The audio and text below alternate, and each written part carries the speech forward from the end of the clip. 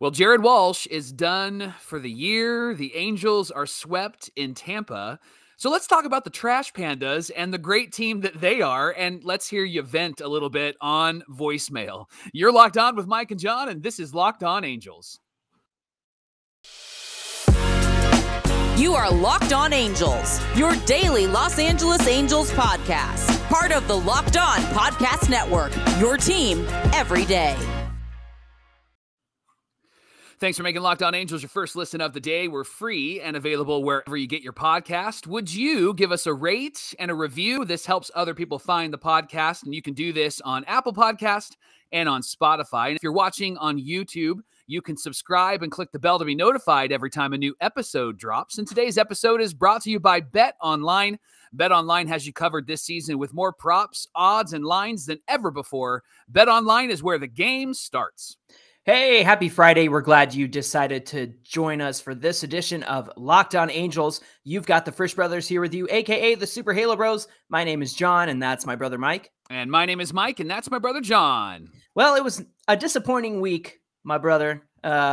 We got swept by the Rays in 4 games, and even though there were opportunities to maybe take away a win here or there, you just really can't expect much from this team these days. And I think the most disappointing part of this whole series has been the news that Jared Walsh is going to be out for the rest of the season. He's got an injury going on, and so we'll talk about that. But let's talk about this game. The Angels have lost their 6th straight game.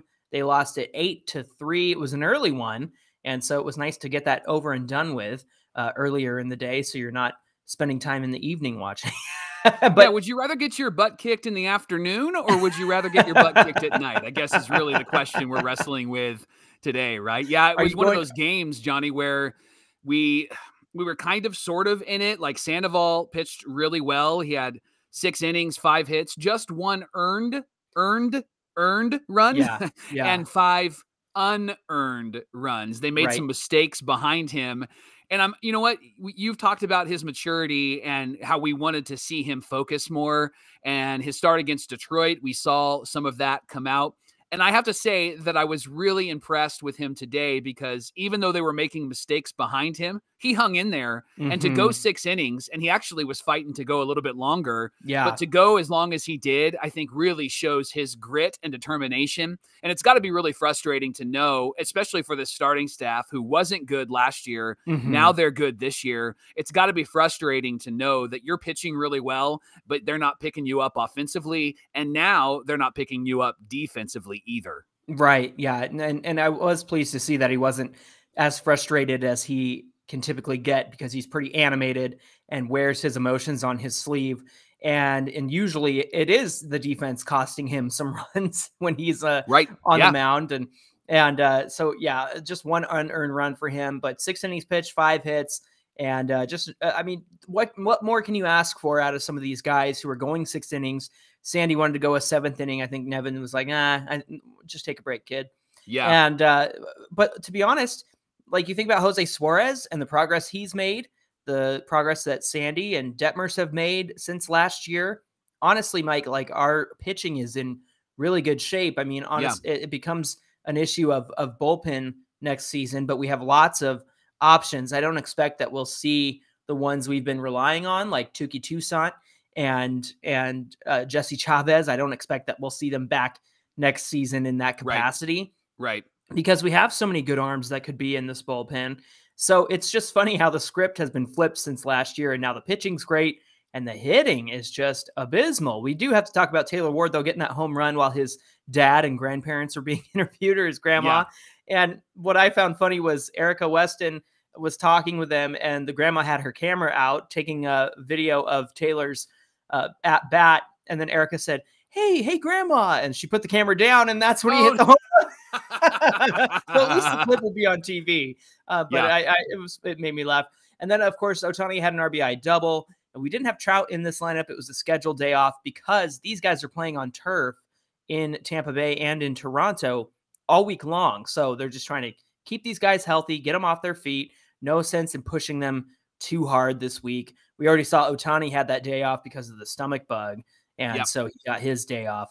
But the big news here is Jared Walsh going on the IL for the thoracic outlet syndrome. Yeah. You did a little bit of research here. You got it in our notes. A disorder that occurs when blood vessels or nerves in the space between your collarbone and your first rib. I didn't even know your collarbone went down that far. Yeah. The thoracic outlet, they are compressed. And this is normally an issue to the shoulder bone, the shoulder. Oh, sorry. I didn't mean to interrupt you. I don't remember saying thoracic bone.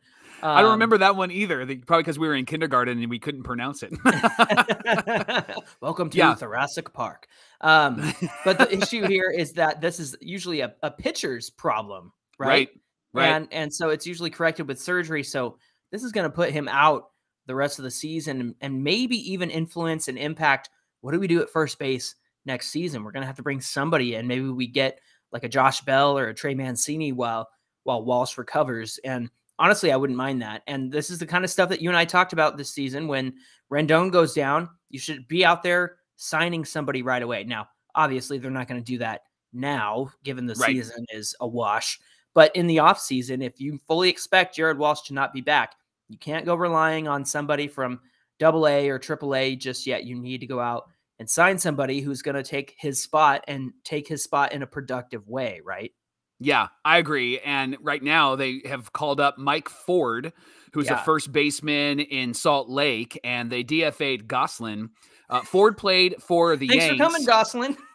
Yeah. What was even up with that? What was the point of having Gosselin here? Like, I could think of somebody else that they could DFA and do it really quickly. Like, I would rather have Gosselin on the team than over Rojas because seriously, they've both been horrible, but Gosselin at least plays a solid defensive third base. Fast, but yeah. He's gone, and then Ford is up, and Nevin knows about Ford. He actually was with the Yankees when Phil Nevin was there, and Nevin said he's very talented with the bat, very athletic, and he's going to get some chances at first base. And I wonder if this disorder, that's another strange word to describe an injury, right? Because they said that about Mike Trout as well. I wonder if this has affected Walsh all season long, because it has to. His numbers are terrible compared to who he was last year and the year before. And so hopefully they can get him some help. And if it's surgery, then great. Let's get him to the doctor and have him go under the knife so that he can get better, because he's great defensively. He's great offensively. And perhaps that's why his throw 2 nights ago just missed home plate and cost the Angels the game, really. Yeah. And so it'd be great to see what Ford can do. We're kind of in that place now where we're just kind of puzzle piecing this team together. Ryan Aguilar joined the team, but he wasn't added to the roster. So it'll be interesting to see what they do with him. He's from the Trash Pandas, Johnny. Hit 280, 15 home runs, 48 RBIs in 88 games. So it looks like he's got a really great bat. It'd be interesting to see what he can do. I have not heard the name Ryan Aguilar until they talked about him yesterday. And so I'm curious to see what kind of player he really is. And we're kind of in that, it feels like spring training, but in August, right? Where we have all of these guys that wouldn't necessarily be starting for us because everybody is hurt. But I think it's a good move to have Walsh go on the IL and figure that out, because why continue to play? I read that Frostad, the manager when it comes to like injuries and athletic trainer, trainer. Thank you. He said that Walsh had said something to him a couple weeks ago, like, hey, this doesn't feel right. Something's not good there. And so I wonder how long it hasn't been feeling right. And then he finally said something, because these guys are probably going to tough it out, because they've got a guy like Shohei Ohtani who can foul something off his leg and then hit a triple and be fine. Right. Right.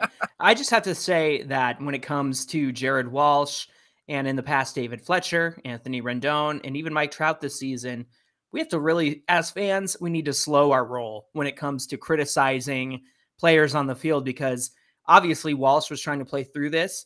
Obviously, he's been struggling the last month and a half, and when his numbers started to dip, and this injury must be affecting all the parts of his game. I mean, still, he was great defensively while he was slumping, but to power through this is really something. And the same could be said for Fletcher. Everybody was giving him grief for not being good at the end of last season, the beginning of this season. It's like, well, the guy's hurt. And they finally come out with the news that Jared Walsh is hurt. And that was the same thing with Rendon, and the same thing with Trout, and the same thing with Fletcher. So we really just need to be patient and understand that these guys are great athletes, and they try to tough it out and play through the pain. And I think that we owe them some patience as fans.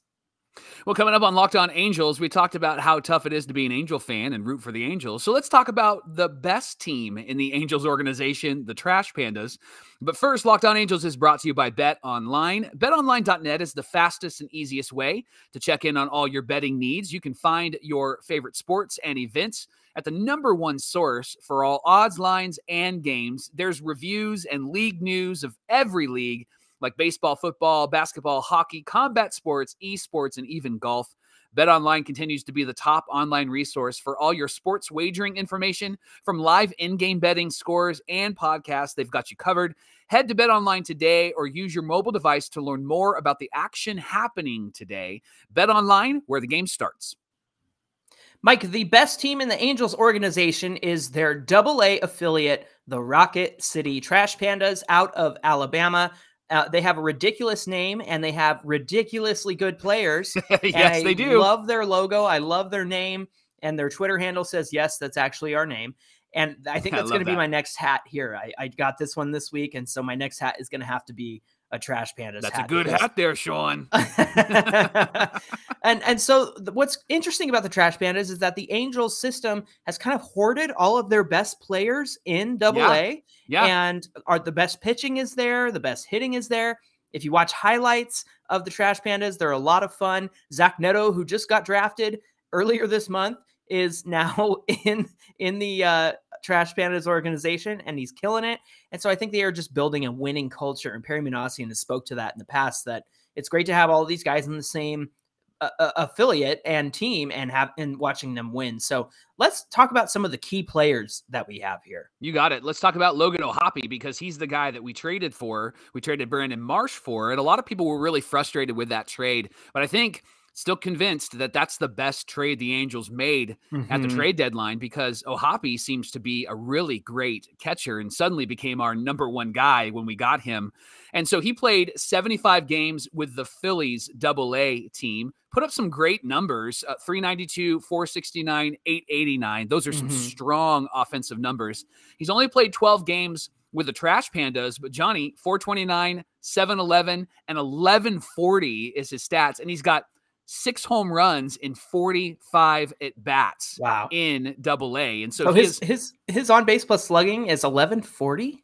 Yes. Yeah. Good grief, man. In just 12 games, he has come and has turned it on. And so that's awesome. And he's really hit a lot of bombs too, which is great. And then defensively, I thought this was an interesting stat and a key stat, because we've seen Max Stassi really struggle throwing runners out, and we've also seen Kurt Suzuki do the same thing.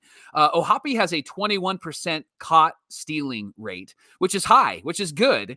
And I think that that's only going to get better as he grows defensively. And boy, do we need that, because it seems like Stassi's throws are always a second to a second and a half late when they're thrown down. And then, Suzuki, we know he's older, so his arm isn't as strong as it was. But we just really haven't been able to defend the run. And then when Syndergaard was there, it was really hard, because Syndergaard's like load, it takes a while. And so they have a lot of issues there. You mentioned Zach Neto. Why don't you run through his numbers? Well, real quick, O'Hoppe's pop time, the time it takes for him to jump up and make the throw to second. Have you seen clips of him throwing guys out? Because before the camera can even cut to second base, the ball is already halfway there, which tells me how fast his pop time is. And I think that's part of what is the problem with Stassi and especially Suzuki. It's getting out of the crouch position and getting your body to a place where you can throw the ball hard. And O'Hoppe, man, he is incredible at that. He's got some hops. He's got some hop. There you go. Let's talk about Zach Neto. 19 games. He's hitting 311, 402, 487, and a combined on base plus slugging 889. 2 home runs and 17 RBIs. Man, he just imagine you got drafted and you're already on a AA team and you're crushing it and you're having a great go with the Rocket City Trash Pandas. And we have really needed somebody to be the shortstop of the future. And it looks like that could be his role, especially given this year where we just had a black hole of shortstops rotating in and out. I know Fletcher's been there, but to be honest, I mean, that wasn't really the plan at the beginning of the season. It was like, maybe we'll have Fletcher there. Maybe he'll play second base. There just was not a clear path at that point. Yeah. And how about Kai Busch? Kai Busch has really actually turned it on this year. 6-2, 3.18 ERA, 82 innings pitched, 81 Ks. And I think that he could be somebody that we could see sooner rather than later. I mean, if Silseth is coming up, I think Kai Busch is somebody that could get called up soon as well. And so I'd love to see him up there. And then Sam Bachman, we've talked a lot about Sam Bachman being maybe a reliever, but they've had him start in AA, and he has 9 starts, a 3.48 ERA, doesn't have a record yet, 31 innings, 21 Ks. But the big name, Johnny, is Ben Joyce. Yes, and big Joyce name, big arm. Drafted. Yeah, he really throws some heat. So his numbers aren't impressive because he's only pitched really in just 5 games, a 3.60 ERA, 5 innings pitched, 6 Ks. But here's a stat that I thought was interesting from August 20th last week. He threw his fastest pro pitches. He faced 4 batters. Dang. Batter number 1, he threw 100 miles an hour 4 times, John. Wow. And then look at the difference between his fastball and his off speed. He threw 2 pitches at 84 and 82 miles an hour. I mean, wow. That's a huge gap. Now he walked that batter. Batter number 2, again, 4 pitches over 100 miles an hour with an 89 mile an hour pitch in there. He struck that batter out. And then he threw 3 pitches to batter number 3, 85, 85, and 100. And then batter number 4, that batter flew out. And then batter number 4, 85, 101, 101. Dang. And he struck him out. Look at the difference between his fastball and his off speed. That is going to be killer when we get to see that. Absolutely. In the Halos bullpen. That feels like K-Rod, right? That feels like Troy Percival. And when we talk about these players, I think there's a couple of things that kind of bubble to the surface as we talk about these guys, Johnny. One, I think that we need them to continue to develop, and they need some time to cook. So I don't think that we should expect them, right? We shouldn't expect them to show up at the start of next season.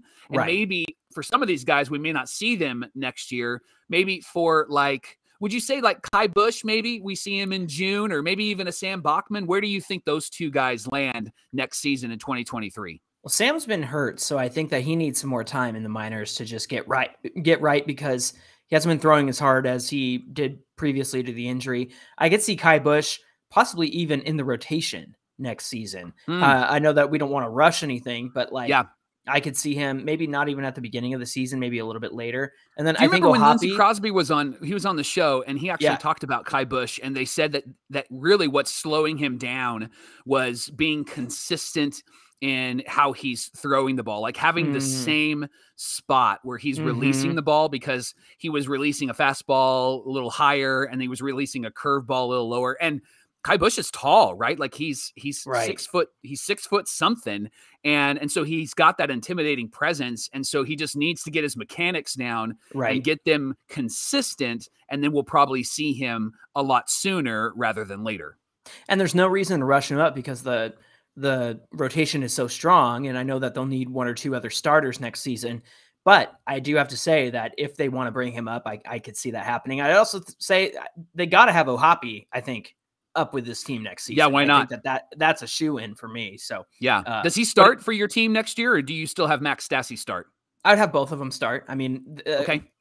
I think Max might be the backup. I think I'd rather see Ohtani out there more often. But I think one thing we can't forget is that how much Max factors into how well he coaches and manages and catches the starting rotation, even though he's been, butts at the plate, the official term.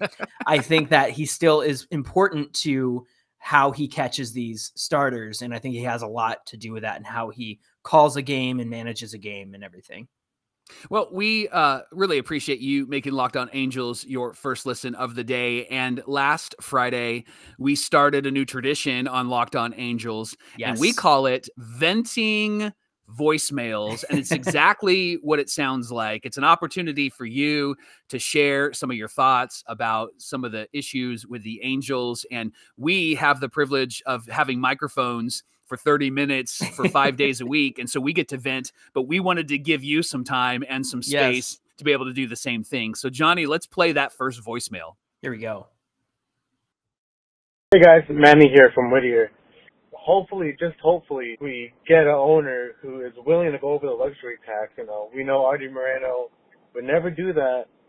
So hopefully this is the time that we finally get someone who's willing to go over and willing to put a winning team on the field. And what do you guys think of possibly the Clippers owner? What do you think of him possibly being a candidate for to buy the team? Let me know what you guys think. Thank you. Bye. Manny from Whittier, thanks for giving us a call, man. It's always great hearing from you. Mike, two things. Is this new owner going to go over the luxury tax? Well, in my opinion, if you're going to spend 2.2 to almost $3 billion on this team, then you're going to have the money to do so, and you're going to have all the incentive to do so, because you're not going to buy this team and then not go for it with going over the luxury tax. And you and I did the research, and we had our friend do the research as well, and that Twitter account that talked about how much money Artie has wasted on not going over the luxury tax and paying players to sit on the bench. What do you think about the Steve Ballmer aspect of that? You know, Steve Ballmer hasn't really expressed interest in owning a baseball team or even owning the Angels, but I think that actually is an intriguing owner. When he bought the Clippers, they were really scuffling, man. He bought them in 2014. Before 2014, they had 3 seasons where they had a winning percentage under 400. They were 390, 354. They had a 232 and a 280 season. Since Ballmer has purchased the Clippers, they have not dropped under 500 since. Like, they have played at least 500 basketball moving forward. I don't think that Ballmer is going to be the guy, but I do think that whoever we get, I think it would be wise of them to spend some money. And remember, Artie, when he purchased this team, he became the official owner in 2003. And then in 2004, who did he go and get?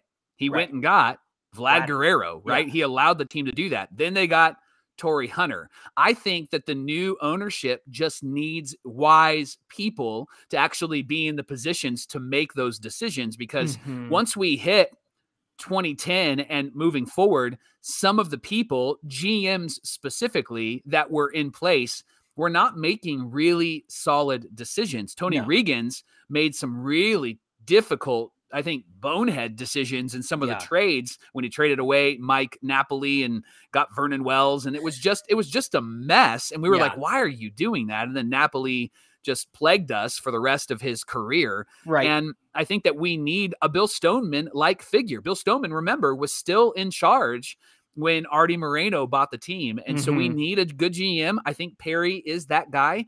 We should let Perry do what Perry does and let him work out what he needs to work out. Great leaders allow leaders to do what they're good at. And so new ownership, we know you're listening, and we need you to do what is right by the Angel fans and what is right by those who are employed by the Angels. Let's get it done and let's figure this out. Absolutely. And then I have to say, I want somebody with a Steve Ballmer energy, because he came in and really wanted to help the Clippers win. The other thing I like that he's doing is he was trying to get them to have their own arena, their own stadium in Inglewood, so that they're not in the shadow of the Lakers. I think that that's also really important. So yeah, I think somebody with a Ballmer energy, even though he might not be the one to purchase them, would be really great. Let's go to another one. This one made me laugh. Okay. Hey guys, thank you so much for doing this podcast. The day is here, Christmas in August. Artie is selling the team. Thank goodness. Couple thoughts. One, who do we want to be an owner? Do we want a Steve Cohen type? Do we want a Derek Jeter type, maybe even Derek Jeter himself, to get back involved in ownership? Or do we want somebody that's local here that understands what the Orange County and the Angel brand and what they mean to this place? And lastly, is a name change in the works? Wouldn't it be great if we returned to the name California Angels? Look forward to listening to you guys. That one made me laugh. Christmas in August, Mike. Dashing through the snow. Yeah. Right. Selling the team. I love that. I think a couple thoughts. First, I would want somebody with a lot of money. They're going to have a lot of money, right? Right. It might be that an ownership group would be wise. I think it would be a wise decision. Remember, Derek Jeter is not with the Marlins anymore because when he was going to be a part of that ownership group, there were promises made that they were going to contend. And when they didn't contend, he backed out. So maybe Derek Jeter can actually be a part of the ownership group in Anaheim. And I think that actually would be beneficial because he's a player. He gets it. I think that's one of the reasons why the Dodgers are so good, because Magic Johnson is a player, not baseball, but basketball, but he's Right. a player and he gets what teams need to be successful. And so I would love to have a Jeter-esque type of figure, especially as a figurehead who will get in front of a camera and can handle himself because he crushed it in New York. And so I would love that. I would love somebody that can spend some money. And I like the point about, are they aware of the area? I think you got to know the area and you got to have sort of a love for this area instead of just kind of coming in and saying, here's what we're going to do. I think we need somebody that is going to be aware of the history of the Halos, the history of the players, and somebody who's going to be aware of that history of the area and be honorable to that area, and then help the team to move forward.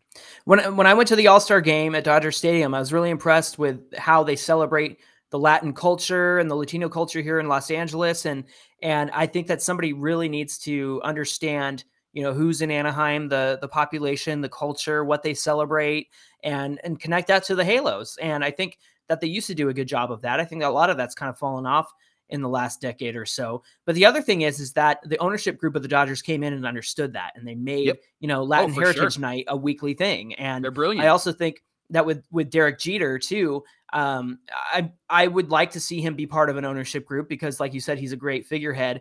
And also when the Marlins decided they weren't going to contend and spend money, he was like, well, then that's not the plan. The plan was to come here and spend money and make this team good.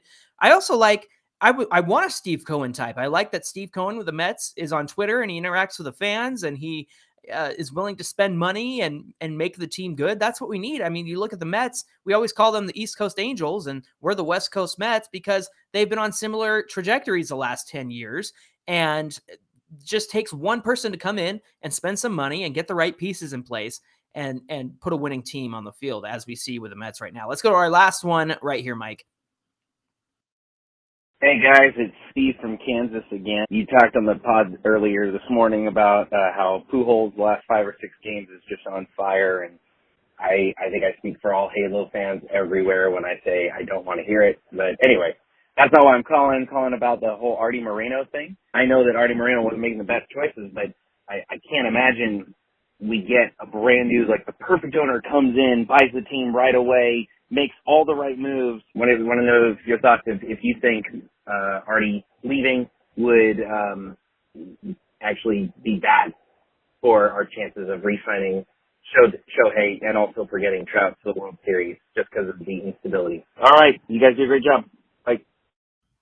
Steve from Kansas, thank you for your voicemail, my friend. You're venting a voicemail. Doesn't want to hear about Pujols being successful, Mike. How do you feel about that? What if Albert's a part of the new ownership group? Would you have a problem? Look, I want the guy to get to 700. I think I want him to see, I want him to break a record because he got most of those home runs with us. He got at least, 250 of them with us. So I would like to see that happen just because it's historic and you want to be around for history like that. But when it comes to an ownership group, look, there's going to be, next ownership coming in, there's going to be some turmoil. There's going to be some uncertainty out there. And when I think about how the ownership group went with the Dodgers, they went from Frank McCourt stealing and siphoning off money and running this thing into the ground, and then his wife bankrupting the team, to the Magic Johnson owned group. I mean, they immediately had success. I know 2013 started out a little bit rough and they were able to turn it around. But it's just, I look at how we were at the beginning of the season when we had a full and healthy staff, and I understand the infrastructure needs to get better, but somebody can come in here, make 1 or 2 or 3 great moves and fix this team. And I also understand that we're worried about the window in which, there's a year left of Shohei. Can this deal get done fast enough to where a new owner would want to keep Shohei around, or perhaps Artie re-signs Shohei and extends him to keep him around? I as much as I want to see Shohei stay on this team, and I know that he's a winner and he helps us win, and I want to see him stay with the Angels, I think that if things are a little tumultuous over the next year and we don't get him, it's not the end of the world, because whoever comes in as an owner can and will sign players, a good arm, a good bat, like we have in Shohei. So I understand that it would suck to lose him, but the reason why we're so scared of losing Ohtani is because we're not confident in Artie Moreno ever going and getting a player on his caliber. Not that there is anybody on his caliber, but what I'm saying is the next ownership should go out and get somebody who can hit like Shohei, who can pitch like Shohei, and spend money on a player like Shohei if it's not Shohei himself. You know what I'm saying? Yeah, I 100% agree with you. And I think that what Angel fans are going to find is they will be pleasantly surprised with what happens over the course of the next 6 months to a year. I have found in watching sports my entire life that there have only been moments where you're kind of like, what? I can't believe that happened, or that he signed there or re-signed. I think we're going to be pleasantly surprised with what happens with the Angels, with what happens specifically with Shohei. And when I say pleasantly surprised, I think we'll be pleasantly surprised to see that when he signs, we'll go, oh, wow. Or if we end up trading him, I think that we'll be pleasantly surprised with the players that we get back. And with a new ownership group, I think that we're going to have somebody, I would hope that we would have somebody that communicates well with the fans. And if they communicate well with the fans, which I think is their number one priority, then the fans are going to give them some grace. Just like we've given Jared Walsh some grace. We like him. He hustles, even though he's been struggling. Now he's hurt and kind of makes sense. That's the same thing that an owner can do. Get in front of a microphone, tell the people what's happening, communicate well. Don't give me plaid answers. Give me real, honest answers so that I know what's happening. And I think that you're going to see that, and we're going to be pleasantly surprised over the next 6 to 12 months. Agreed. Yeah. Well, thanks for sending in your venting voicemails. We're always open to take more of those and play those on Friday before we hit the weekend. So thank you to everybody who sent those in. And thanks for making Locked On Angels your first listen of the day. Now make your second listen the Locked On MLB podcast. MLB expert Paul Francis Sullivan brings his humor, passion, and unique perspective on every team and shares some of the biggest stories from around the league. You can follow the #1 daily league-wide podcast, Locked On MLB, on the Odyssey app, YouTube, or wherever you get your podcasts. Hey, give us a follow on Twitter at Locked On Angels, and connect with Mike and I on Twitter and Instagram at Super Halo Bros. You're going to want to do so because on Monday, Michael, what do we have? Mailbag Monday. So send us your questions, send us your thoughts, and send us your voicemails. We would love to hear from you. You can call us 714-409-6396. Of course, send us a direct message or comment below on YouTube or on our Twitter page. We would love to hear from you. One of our favorite episodes, one of our favorite days. Mailbag Monday coming up on Monday on Locked On Angels. Looking forward to that. We hope you guys have a great weekend. And until then, my name is John, and that's my brother Mike. And my name is Mike, and that's my brother John. And we'll see you right back here on Monday for more Locked On Angels.